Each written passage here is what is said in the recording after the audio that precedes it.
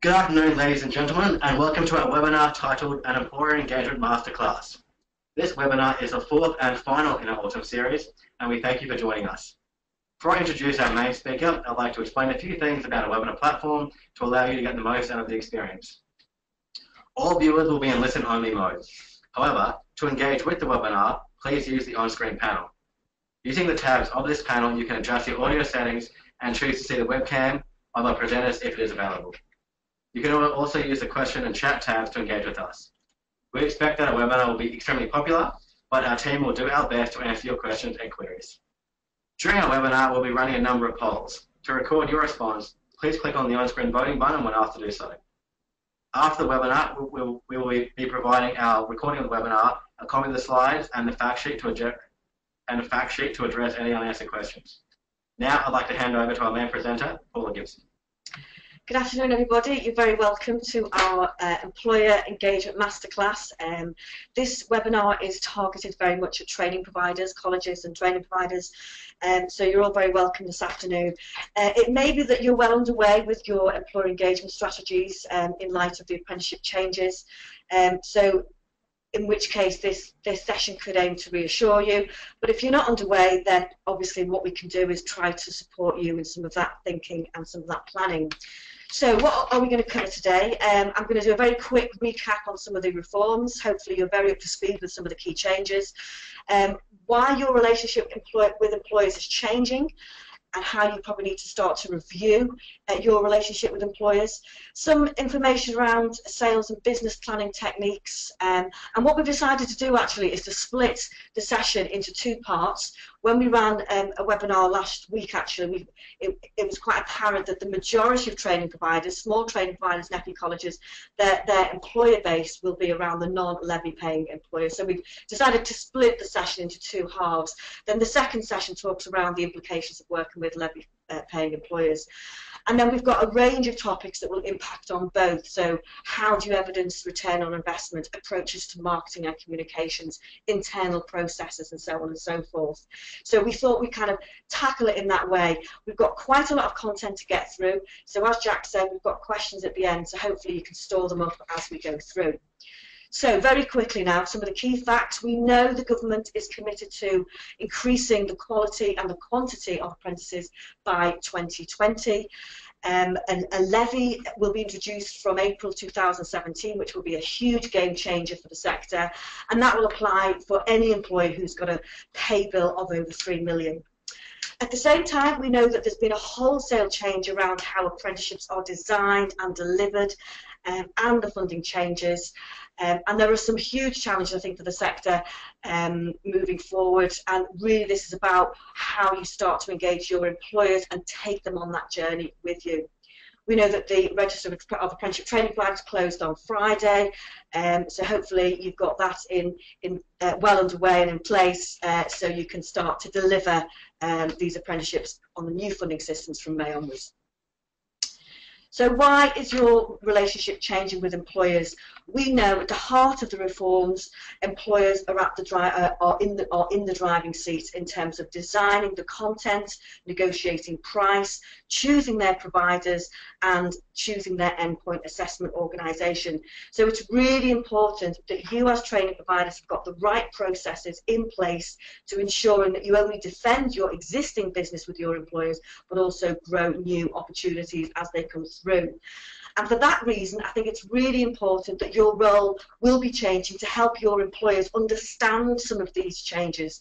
So we envisage a real shift from what has historically been a transactional relationship to a much more strategic relationship, to bear in mind and to consider some of the longer term workforce planning. So as a result of that, what kind of upskilling do you need to consider for your business development teams who will be responsible for communicating these new delivery models, explaining the funding systems, the dual funding systems, the DAS system, financial incentives, and understanding wider incentives around the public sector target as well. So it's a real shift, I think, in the way that you work with employers at the moment.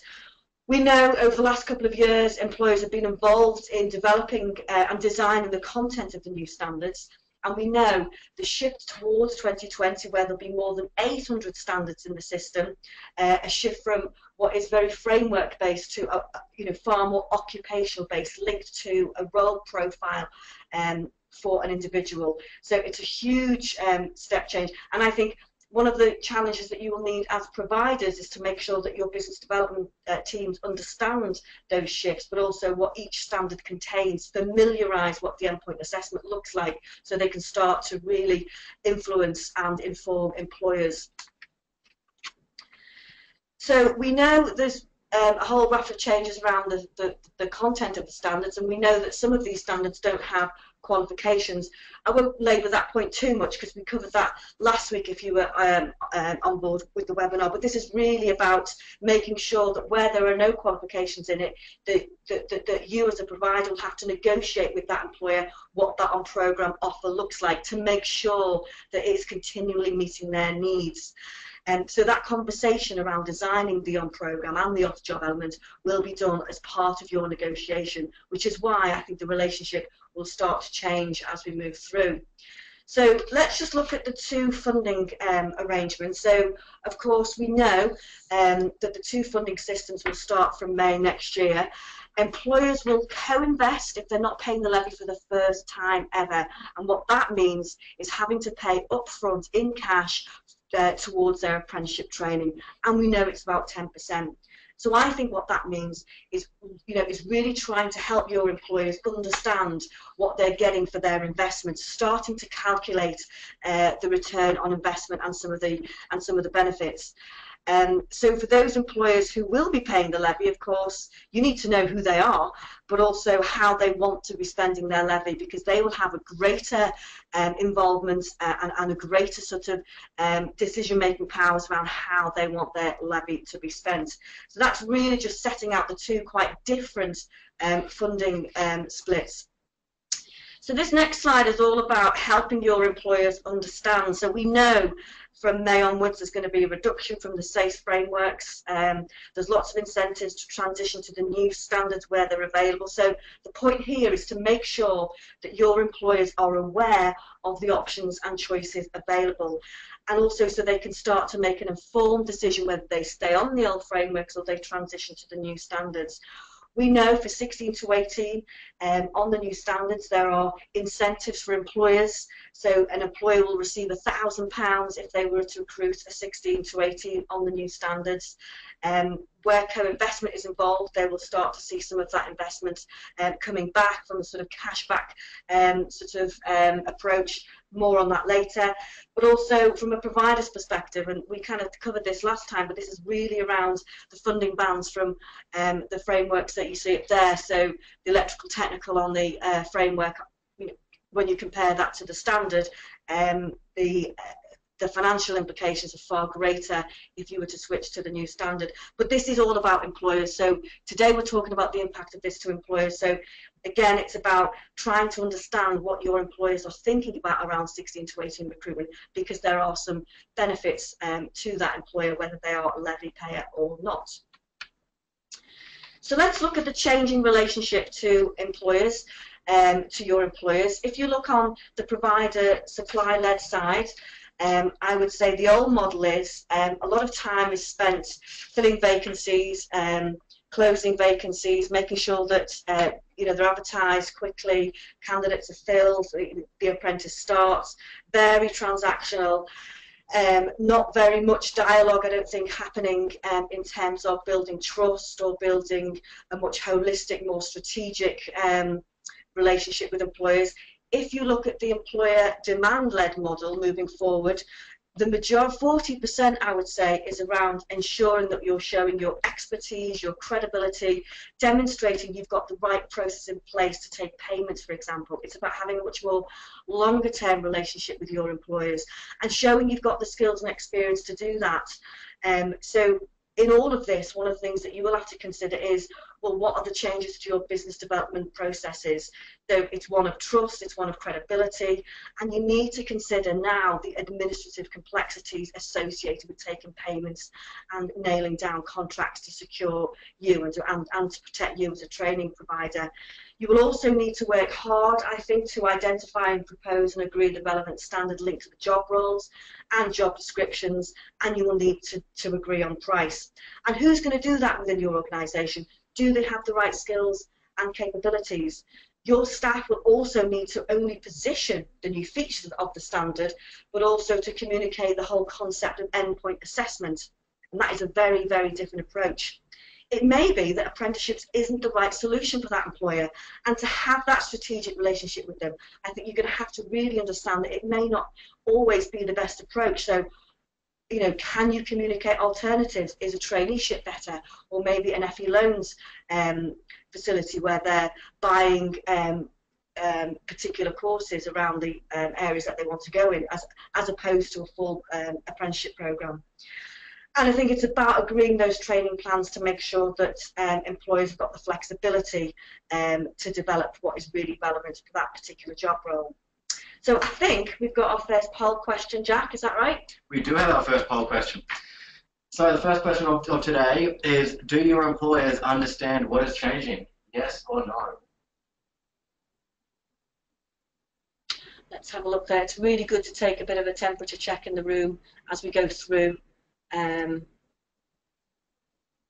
We've got a lot of people involved in the webinar today, which is fantastic, so we should get a real sense of where people are at with their conversations with employers.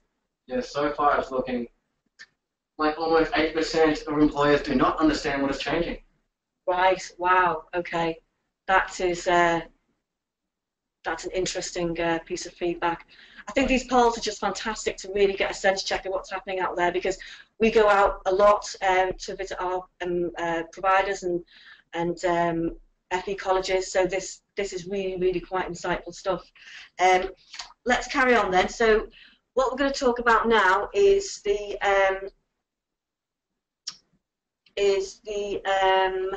just trying to move this on, is that okay? Is the characteristics of the different challenges that are faced by levy-paying employers and non-levy-paying employers. So let me just talk about that, because I think this will inform how you work with them. So for levy fee-paying employers, they tend to have, so the big, macro employers or large employers, they tend to take quite a while in signing off recruitment plans. So if they've got the go-ahead to recruit new apprentices, sometime getting that through SMTs can take quite a while. However, for non-levy paying employers, they move a lot quicker. They can create vacancies quickly. They can fill those vacancies quite quickly. I think when you're considering your employer engagement strategies, you need to think about which decision makers, because they're quite different across the two employer base. So for levy fee paying employers, you're going to be talking to maybe finance directors where you probably weren't having those conversations before, HR directors, whereas for non-levy fee paying employers, you're going to be talking to the business owners or somebody who's got a much wider responsibility for that particular organisation. I think some of the pain points from levy-paying employers is that if they are a well-known brand, if they're recruiting for some very high-quality apprenticeship vacancies, sometimes they can be oversubscribed. We've also heard, and this is not the case for every single levy fee paying employer, so let me just put that caveat in, that sometimes their pain points, that the quality of the off-the-job facility isn't always matching their own in the workplace. You see a lot of that with big engineering companies, for example, where the training provider just can't match the standard of the equipment that's available in the workplace. So do you do a lot of the off-the-job stuff in the workplace? These are just some things that you might want to consider. For the non-levy fee-paying employers, from my experience, they sometimes have difficulty finding the right candidates around the jobs that they are advertising. Sometimes the roles that they're advertising aren't very inspiring, so this leads to issue around retention. So I just think it's really important to consider the pain points from these two employer bases, because they are quite different, and your offer, your solution, has to directly respond to some of these pain points. In terms of financial considerations, of course, you're going to have to be advising your levy-paying employers on how best to spend their levy. But on the non-levy-paying employers, then it's a whole game changer, because employers will prioritise where they choose to invest, because for the first time for many employers, and we do appreciate that some employers in the past have paid in cash, but the majority have always used their premises for in-kind contribution. So once they're starting to part with real money, they will have greater control over how they choose to invest. So moving on to how your relationship is changing, then certainly for levy-paying employers, it's all about building customer loyalty over a much longer period of time. You want to be that organisation that can help build their future apprenticeship strategies. I think for non-levy fee paying employers, it's all about simplifying the process and making sure that those incentivisation characteristics are really clear, making sure that the return on investment is really clear, so they can start to make decisions about where they choose to invest. So let's talk about sales and planning. You're probably well underway with your employer engagement strategies. Maybe you've got some very clear targets of where you want to grow existing business and where you want to infiltrate a new employer base. Maybe you've got some new employers that are moving into the area. So really clear about your KPIs for your organisation. You might want to start to segment your employer customers and have quite a different communication strategy for each. So for your existing employers, that's going to be a different conversation or a different strategy for how you're going to be targeting new employers. And clearly, as I said before, how are you segmenting your levy-paying employers versus non-levy-paying employers? And I think if you've got a lot of employers that you're working with at the moment who are public sector, then clearly you can start to use their 2.3% target around the number of apprentices within the public sector to really try and grow that apprenticeship provision, whether it's existing staff or whether it's new recruits. And for many local colleges and local providers, they are delivering some really good programs for local authorities, for NHS trusts, for government departments. So really start to build on those relationships, because they will start to have the capacity to grow their number of apprentices, whether it's for new staff or for existing ones. So I think just some areas to consider. When you look at the starts that you've had over the last couple of years, which employers are generating the biggest activities for you? Can you grow that? It may be that your biggest area of start is across specific sectors or specific industries, across a number of SMEs. How can you play to that growth and grow that? In terms of your levy-paying employers, have you considered a contacting strategy? So can your CEO or your SMT or somebody quite senior in your organisation build relationships directly with those levy-paying employers? Invite them into your centre, make sure that they're aware of your provision, and really kind of celebrate the fact that you want to work with your local employers because you've got the best facilities and the best expertise to support them. And then I think for managers, what you probably need to do is just ensure that all of your business development sales force are really up to date. What CPD do you need to be putting into place? And is your finance teams, are they particularly up to speed with some of the changes, because they will be getting involved in terms of negotiating on price, or even having a pricing strategy, a pricing structure that your sales team can then go out and deliver and promote. So I just wanted to sort of set the scene around some of the funding incentives that are available for all employers. So this is what we know. So the government will be contributing £2,000 towards 16 to 18 apprenticeships. So £1,000 for the employer and £1,000 for the provider. And what this is about is making sure that your recruitment strategies with an employer is aligned to these government priorities. Now we know that whilst these incentives are for 16 to 18, we do know that there's lots of challenges with that. The cohort is declining, actually, and we know the challenges of trying to persuade 16 to 18-year-olds to undertake an apprenticeship, as opposed to some of the full-time options that sixth form colleges or FE providers are offering. We know there's competition out there, but if an employer wants to really maximise some of these incentives, then it is all about supporting 16 to 18, especially if you're an SME. There's also additional incentives, care leavers, you can see it on the screen there. And we know that it's really important to say that some sectors don't necessarily lend themselves to 16 to 18-year-olds working, and we've seen health and social care being one. So we recognise those challenges. But that is just a really quick recap so everyone understands the funding that's available. Now, we know that employers who are non-levy paying employers will need to pay 10% up front. We know for those employers who recruit who have less than 50 staff, that's 49 staff, won't have to pay anything for 16 to 18, or if they recruit 19 to 24 who have an educational care plan.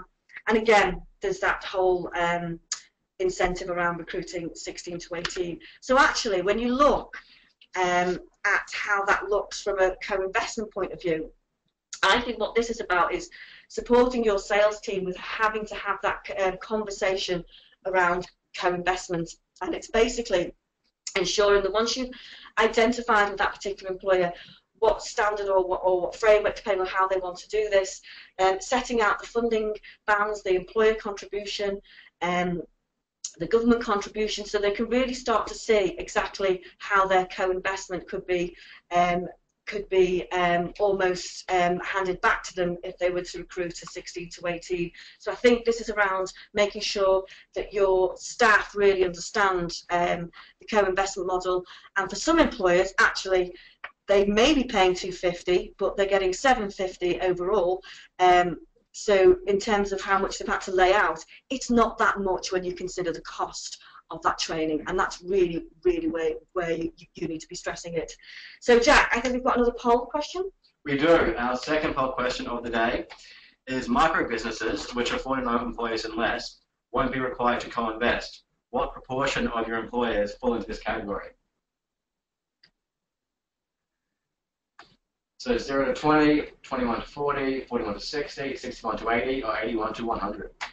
Okay, let's see what the response is. It seems about a quarter, 61 to 80 and 81 to 100. Right. Interesting. Okay, thank you for that, guys. Do carry on with your participation, so very exciting. I'm going to talk to you now about advice for working with SMEs. If I can just move the slide on. Okay, so in terms of mapping your existing customer base, these are just some hints and tips that I've kind of gleaned across the way from working with training providers and being involved in this work myself. So clearly what you need to start to do is to map out your existing SME base. Who are they? Where are you getting the most business? And I think if you are going to see it like a brand new employer, then do consider what candidates you've got already in the pipeline that could maybe fill some of those vacancies quite quickly. Take time to build that relationship with that business owner. Very often we found that SMEs have poor experiences sometimes with apprenticeships because maybe they've been presented with the wrong candidates, maybe they've had some no-shows on interview days, maybe they've appointed the candidate but actually they've not turned up on the second day. So really try to understand their prior experience. I think that's really, really important. You don't want to walk in a room where they've had a negative experience and then you have to then deal with some of that. But then it's all about you listening to what they're saying and really understanding their pain points. Do communicate the return on investment. I think this is really, really important. One of the things that I always say around the return on investment and calculating that is around things like you've got the ability to grow your workforce from the bottom up. It's recruiting the best talent. If you were to recruit an apprentice, you'll probably have increased retention rates because we know and we've proven. If you look at the next slide, that actually we have apprentices who tend to have less time off sick. There's all sorts of other benefits that when you're recruiting 16 to 18-year-olds or young people generally, they do tend to have some really, really interesting ideas on how they can make processes and procedures more efficient. So these are the kind of thoughts that you might want to consider when counteracting any sort of objection around recruiting young people. And I know that many SMEs have got some kind of hesitancies about recruiting young people because they don't think they're going to fit into the workplace. Actually, I would try to start to dispel some of those myths, because I think if you find some really good high quality young people, then they can transform your business. And making sure that you've got a really good responsive strategy. So any actions that you have, make sure they're followed up really, really quickly, making sure that those vacancies are being advertised really quickly with some aspiration around it.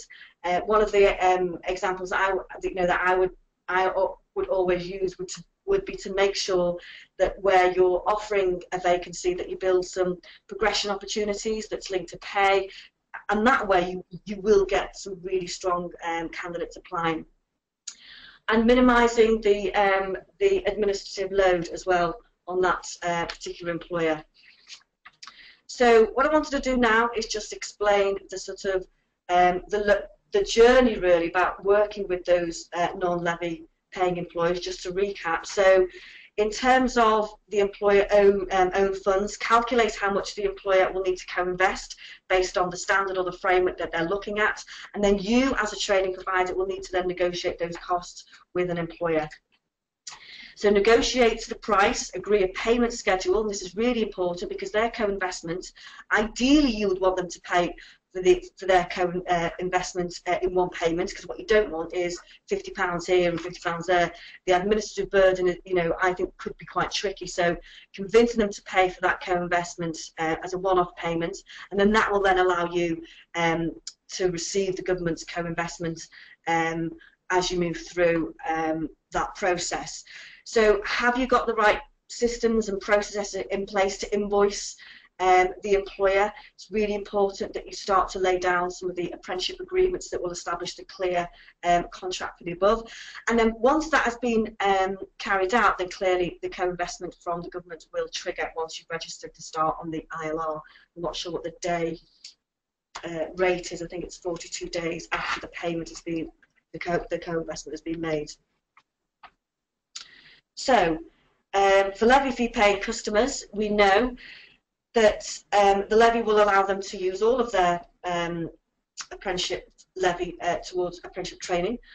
If they've exhausted their levy funds, then they will move to the 9:1 ratio co-investment model, which is really important. And I think for many mid-range levy-paying employers, where they've delivered lots of level 2s, they may want to consider moving into the higher bands of apprenticeships because they can, and they can use it on existing staff, and they can use on an all-age strategy as well. So I think we've got another poll question, Jack. We do. Now this is about levy-paying employers. So the question is, will you be working with levy-paying employers? There are a variety of responses there. Please answer now. It's really interesting because the majority are not actually, but let's see who we've got on the call today.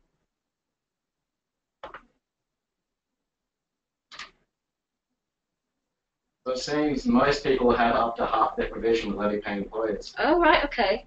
That's quite a different. That's quite a different set of participants today then. Yeah, because last week the majority of people who dialed into our webinar around transition to the new standards were working with non-levy fee paying employers. So this is really interesting. Sure. Okay, so and quite helpfully, that's what we're about to talk about now. So you can see some examples of a mid-low level paying employer. So this is just to show that once the employer has exhausted their levy pot, then obviously the government will start to co-invest based on the 1:9 ratio. And I think what I would be doing, I would be encouraging your employers to move to the co-investment model, because I personally believe that the ratio is very generous. And when you look at this scenario, for example, when you consider the overall cost of the employer training and the co-investment from the employer once their levy is run out, it is quite low when you consider the the cost of the training that's being delivered, and when you consider the number of apprentices that they want to employ as well. So I would, if you are working with those mid-level range levy employees, make sure they understand the co-investment model, because there is funding available for them to really realise their apprenticeship growth strategy plans. And I think it's your job actually to help them see the bigger picture and the longer term potential around developing their workforce strategies. And this is another example that we've just put in, which shows where the levy pot hasn't been utilised. And this is about, this is about just making them aware. And you could be working with a whole range of different levy amounts here. This is just for illustrative purposes only. Is that there may be an opportunity where the employer has got some funds left in their account, or the monthly payments are starting to ramp up. So it's just to make them aware that they will expire after 24 months. Over the next couple of years, they can use it on their supply chain.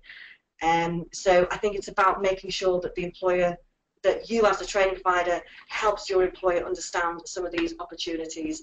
One of the things that I will say, and this is really interesting, because many employers who are new to apprenticeships, who have never employed apprentices before, and we are seeing them coming out of the woodwork now, because they're seeing the levy as something that they can support their existing training, is that many employers fail to understand that they have to pay their apprentices.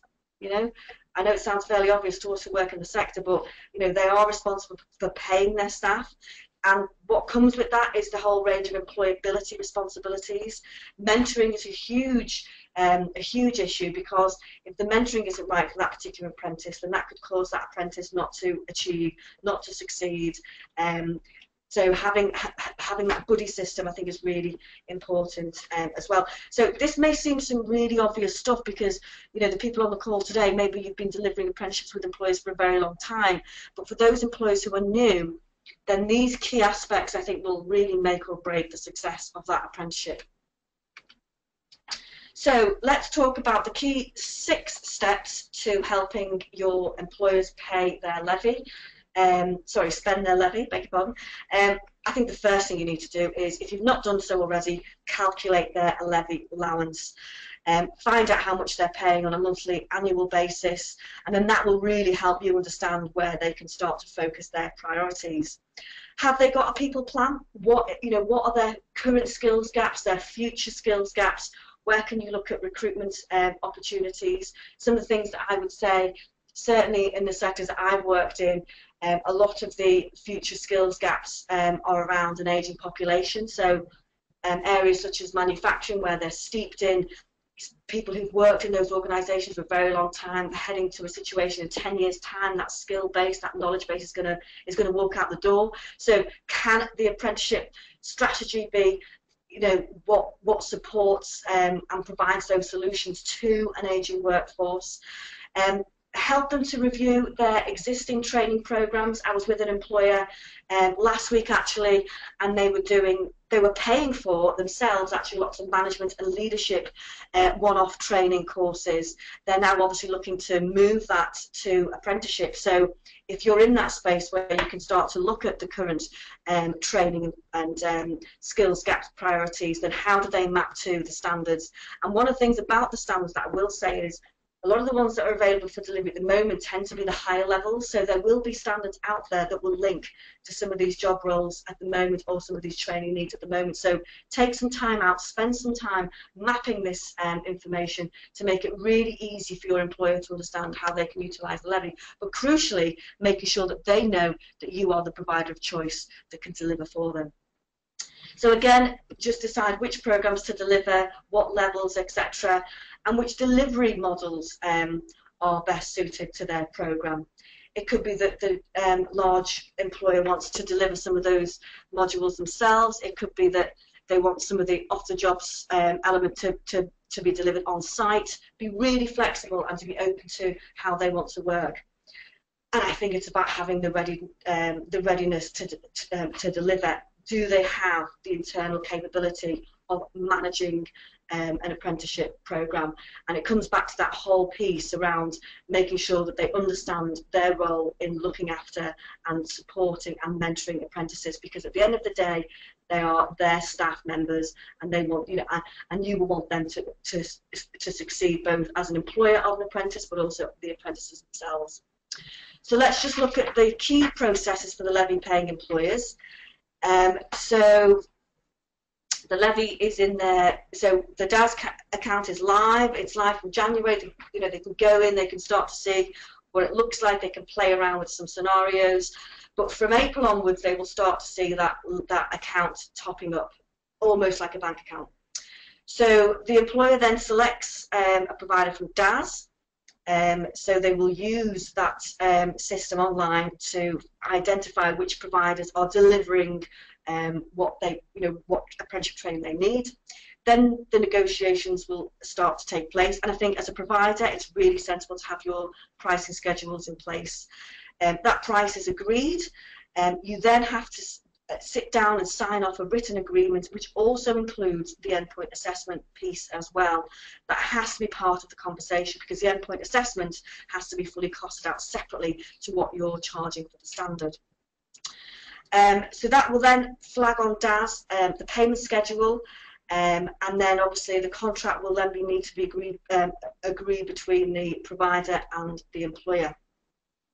So then you can start to see how the monthly deductions are paid to the provider through the DAS system. So just to reiterate, the money does never flow from the employer to the provider. It's almost like a system that will trigger payment from the skills funding agencies directly to the provider.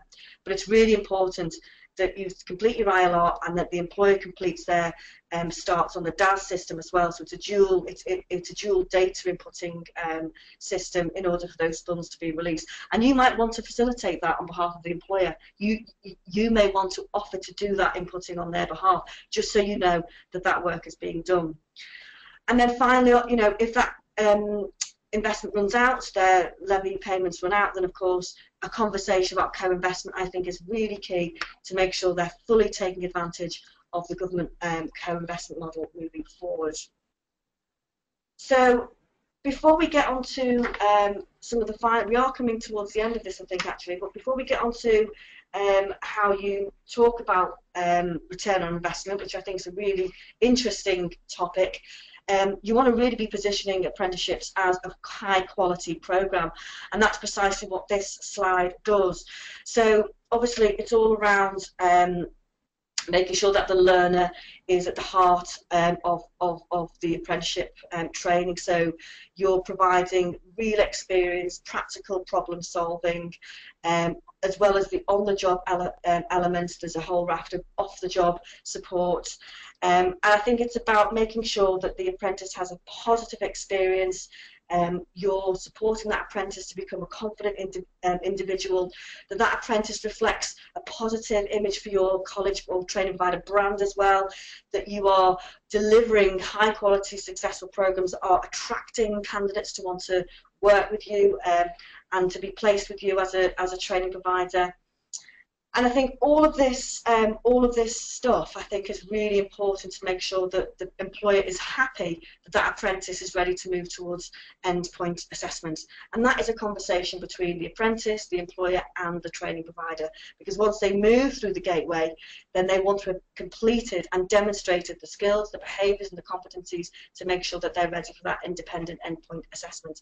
And there's a whole range of evidence packs that they will need to produce in order to demonstrate that. So I think when you're sitting down talking about returning on investment, what you're saying is that the transition from frameworks to standards means the standard is a far more onerous, a far more sort of high quality, I would say, a far more challenging, in some cases, to make sure that they're ready for that endpoint assessment, because the first time they will be assessed by people they've never met before. In some cases they will have to do some kind of assessment in front of a panel. In some cases it could be like an exam-based type approach. So in order to get that apprentice ready, I think it's a lot more challenging than, say, some of the comparable frameworks. And that's what you need to be demonstrating to the employer. So I'm not going to read through all these insights from us. I mean, we have um, a, a well-established industry skills board. There's just some stats there around what our employees are saying about return on investment. But what I would urge you to do is conduct your own survey with all the employers that you're working with to evidence return on investment for the employers that you're working with. You know, start to develop case studies, selling the real benefits of recruiting 16 to 18 if that's where the funding priorities are going to be focused. And as I said to you before, many employers have had negative experiences with young people, and I think it's your job, and I think it's our job actually, to try and counteract that. I mean, we've got tons and tons of research to show that younger people can adapt very quickly in the workplace. That they're very agile. Their IT skills, their digital skills, their social media skills far outweigh anybody else in the workplace, and we've got our own apprentices here to prove that. Actually, we know that recruiting young people, they are able to set up new processes very quickly to prove efficiencies. They learn fast and they like being challenged, but they need the right stimulation. And I think all of this stuff around return on investment are the kind of things that you can start to put across to your employer. But do the research, try and get some evidence of where that's worked really, really well. So we move on now to marketing and communication. This is just a marketing tool that we've designed that may be a guide. So the first thing is around awareness. These are very practical tips on next steps, really. So first thing, have you updated your profile on the DAS? Does it really show your offer to those employers, to those levy-paying employers? What is your contact strategy? We've talked a lot about that before. How are you going to continue to engage existing employers where they are paying the levy to make sure that a competitor down the road doesn't come in and swoop in that business? So you need to be having those conversations with your existing employers who are levy-paying employers now. Interest. Do your business development team leaders, managers, sales team understand what's happening? Can they communicate? Is there some internal training that you need to do to get them really up to speed and confident about having those conversations with employers around price and convincing employers around the benefits? And also, can they really talk about the quality? I think the quality is absolutely imperative. Can they talk about price? Do you have some CPD requirements that you need to consider? As an aside, actually, and I will give it a shameless plug now, is that we are developing some training for training providers around how to negotiate on price and contracting. We know that this is a particular pain point for training providers, so we will be running those workshops, details to follow actually, around how we can support your staff in having those price negotiation conversations, because they can be quite tricky. And then the final thing about action, do you have all the right processes in place to make sure that the apprentice can start, the apprentice agreements are in place, and every single body involved in that transaction understands their responsibility? So let's talk about marketing once again. So this is just some key things for you to think about. So what is your, what sets you apart from your competitors? I think for many training providers, many are offering the same thing. What makes you different? What makes you stand out? It could be that you're specializing in a particular industry. It could be that you make yourselves renowned and known for an expert in a particular industry, whether it's advanced manufacturing, IT, creative. So what is your USP?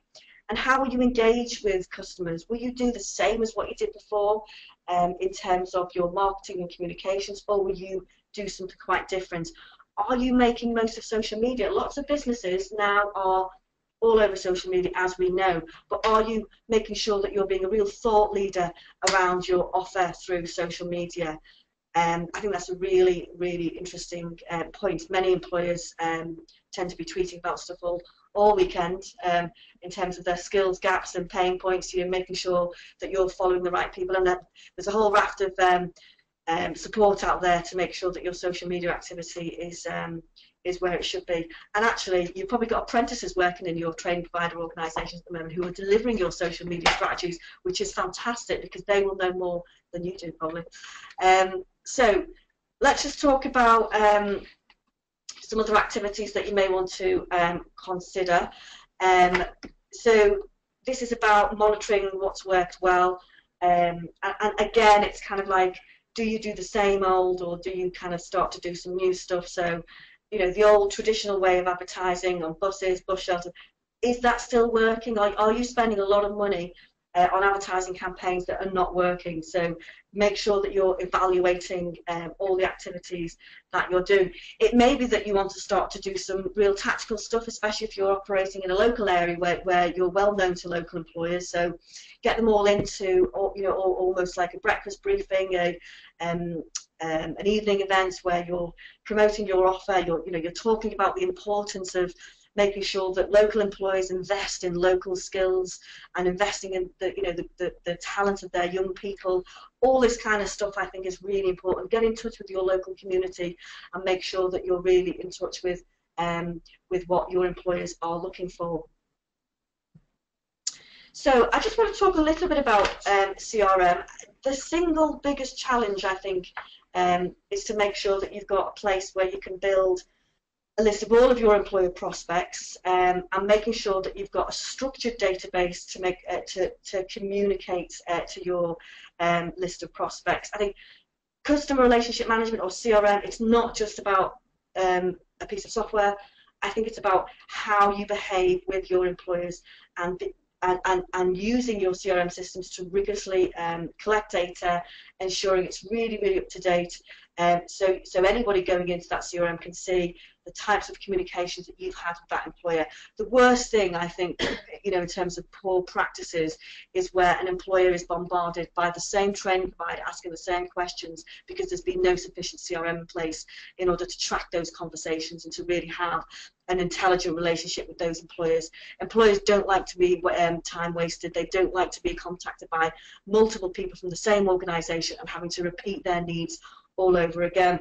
So I do think the discipline of maintaining a CRM system is really important. I think it's, for me, it's about understanding where you've got repeat business. Can you start to build on some of that repeat business? We know commercially that the majority of growth around apprenticeships does come from repeat business from employers. So make sure that your sales team understand historic delivery, what they've bought in the past, where they're buying in the future, and enter personal information, because that personal information starts to build those relationships on a much more personable level. So making sure your CRM system logs things like, I don't know, birthdays or any shared interests or anything to really build a rapport. I think a successful CRM tool can do that.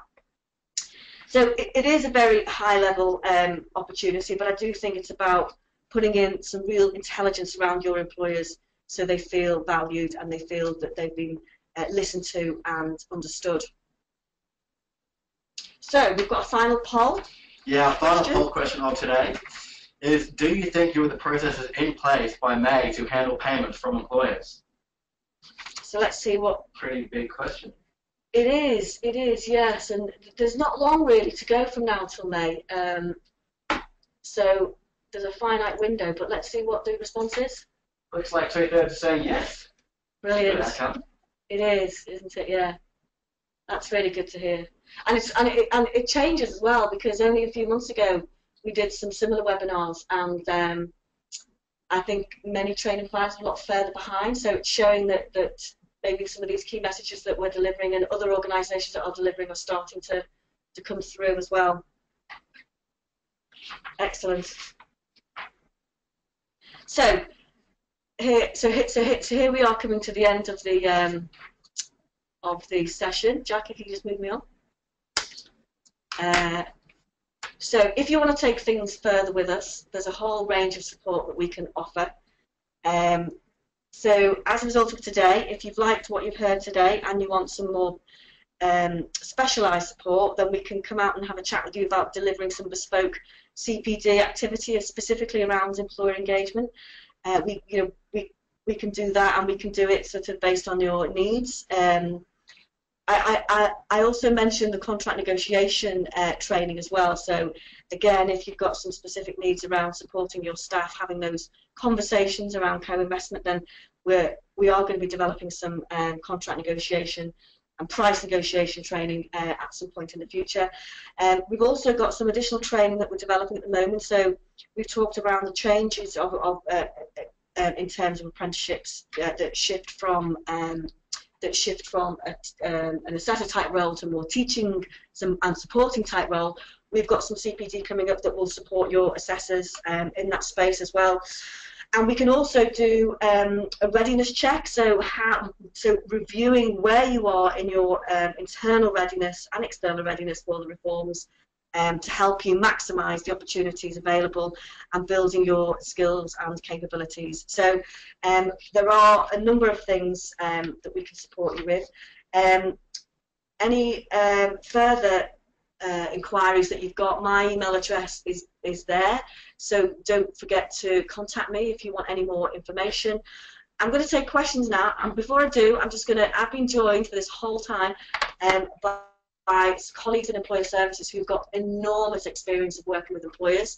So any questions, any insights, any tips, anything that you want to ask our experts here, because they do work with the big guys and they've got some fantastic insights around this space over the last couple of months. So I'm joined by Sue Althwaite and Amanda Kilpatrick. So I'm going to open the floor. I don't know if you want to put the video on, Jack, so everyone can see our faces, see who you've been listening to for the last 45 minutes. Hello there. So we're going to go to questions. So Jack, I'll hand over to you. Just to cover, we do have about 10 minutes left for questions now, but if we don't get to any in the 10 minutes, we will be sending out an email tomorrow with the questions and answers that were asked today. So the first one is from Michael Lomas. He says, will providers have to collect the 10% contribution from employer, or could this be waived with the provider picking this up? Sorry, could you just say that again, Jack? My mind's all... Will providers have to collect the 10% from the employer, or could this be waived? Well, actually, the providers will be responsible for collecting the 10% contribution in the way that we've been talking about. So that will be invoiced to the employer, and I would suggest that you try and collect it up front, as in the whole of the 10%. But I think it depends on the level of co-investment. Our next question is from Martin Wall. How has the government informed the employers of the changes which are happening? In particular, those that will be paying the levy in a huge way. Well, I think the government have done a range of things to try and help levy-paying employers understand what's happening. I think there's still a lot of mystery out there. So, do you want to chip in with that one? There's been some large employer events around the country. There's most recently hosted BT. Yeah. So there's quite a lot, and the Skills Funding Agency have also been contacting large employers who've got direct grants as well to try and get the message out. And then obviously the likes of City and Guilds Employer Services, we've been talking to a lot of large employers, and mostly the ones that are already delivering apprenticeships, so they understand the changes. But we are being contacted on a daily basis now by new large employers who want to understand how it's going to impact on them and what can they do and what have they got to think about. Yeah, absolutely. Our next question is from Richard Jenkins. Although we feel we will be ready to deal with the payment process, we have not seen the DAS, how the DAS will function. Do you know when providers will have the visibility of the DAS? Yeah, I mean, there are some screenshots available already on the Skills Funding website which allows you to go in and almost, I mean, it's for illustrative purposes only, but it will allow you to go in and have a play around with what the DAS system will look like. So you can sort of put in your levy contribution. It will then present you with some drop-down lists as to the different standards that you may want to pay for or purchase rather as an employer, the cost of that. So there are some planning tools available already, and what I'll do, I'll make sure that after this Q&A I'll put the link to those planning tools so you can see what the employer can see at the moment, so hopefully you can have a play around with that. This is from Laura. I've been lucky enough to present to levy payers during recent local council events. Many are finding it hard to understand the changes to apprenticeships, as not all detail has been shared by the SFA. Okay. Well, we can help with that. I mean, we've been delivering support for levy-paying employers, in terms of inputs, presentations, some of the key things to consider.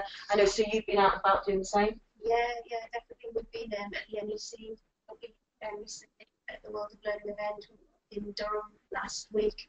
So yeah, we've been doing quite a lot ourselves as well. But I do understand your PME. It's like wading through treacle at the minute. That's what we're saying. Yeah. Our next question is from Peter. Would you be providing any guidance in regards to what to include in a written agreement with employers? I believe that Output are putting together some tools, so that's the AELP, are putting together some tools as to support you with that. So again, and I'm sure there are other organisations that are doing the same. So there's a lot of support out there. I think it's a case of having a look at the tools and seeing what works for you. Will C&G provide any templates or sample templates, or they provide us to use, for example, contractual documentation? Again, I think as part of the training that we're developing, that would be one of the outputs that we would want to leave you with, some sample ideas, some sample contracts that we would suggest. So again, I mean, in terms of this being identified as a pain point, then we're responding to that pain point quite quickly by putting on the CPD. So hopefully we can start to develop some tools quite quickly. That's from Paul, and this goes back to our first question. Does the full 10% need to be submitted upfront on day one? Again, that comes down to your negotiation with your employer, which goes into the written agreement. So if it's a small amount, like £250, for example, then you would want them to pay up front, because the administrative process of taking £50 a month would just be too laborious. So, but if it's an expensive standard and they're paying a significant amount to invest, then those payments could be staggered. A lot of it will depend on how you negotiate that with your employer. How will the 24-month levy fund expiry work when the government has stated that the first money is taken from any account will be the oldest funds in that account? Can you repeat? How will the 24-month levy expiry work when the government has stated that the first money is taken from any account will be the oldest funds in that account? I think the only thing I can say on that is that by the end of the 24 months, we would have to. I mean, I think they would have to sort of work out exactly to what point they then reallocate that money elsewhere. I'm not too sure on the finer detail on that, but we can certainly try and get some clarification. I think it's a really good point, because the extension to that only came out in the last funding announcement. So. So it was 18 months, now it's 24 months. So we can try and get some clarity from our funding expert, Bryony, who's not here today, but we can definitely answer that in the Q&A. This next question is from Carol. Am I right in respect that for levy payers with the new system, will those with a higher qualification in unrelated subjects be able to access an intermediate and advanced trailblazer? Where's the question? Let me just read it on the screen. Am I right that the levy payers with the new system access intermediate and higher trailblazer? I mean, I think they'll be able to take a qualification at the same level or lower if it is substantially different to the higher qualification that they've got. So say they've got a degree in geography, for example, and they wanted to do engineering, for example, they would be able to be funded for that apprenticeship. Now, the final question of today is from Michael Oddy. It's a bit of a tough question, I think. So one issue that has been mentioned is how the parents of potential 16 to 18-year-old apprentices will view some of the new standards as not having formal qualifications. I totally agree with that point, Michael. And I think let's take motor vehicle as being the classic one whereby that doesn't have a qualification in it. I think employers, I think the guidance is shifting in that if, for example, those employers want a qualification in there, they can put a qualification in there. And we're hearing a lot of parents feel quite uncomfortable about the fact that they don't have anything to show for their apprenticeship if there's no qualification in there. I think where the jury's out at the moment, and this came up last week, is whether or not the levy would cover that qualification where the standard doesn't specify it. So there may be some kind of like redress of this, because at the moment I think you're right. I think there are some issues. Did you add anything? Yeah. It's just that if the qualification does fully map to the standards, then they would be able to use their levy fund. Yeah, and I'm a parent of an 18-year-old who's considering going on an apprenticeship, and I've absolutely got the same concerns myself, because I want to make sure that my son has a quality learning experience, the best that he can get. And obviously if he can get a qualification as well on that journey, all the better really for his CV. Yeah, brilliant. And we are developing qualifications to map fully to standards where the standards have been approved without qualification. Yeah. So we're already looking at that. All right. Thanks so much for joining us today. There is a short survey at the end, which we would love you to complete just to make the next series of webinars better. But we're done for today. Thank you so much. Thank you. Cheerio.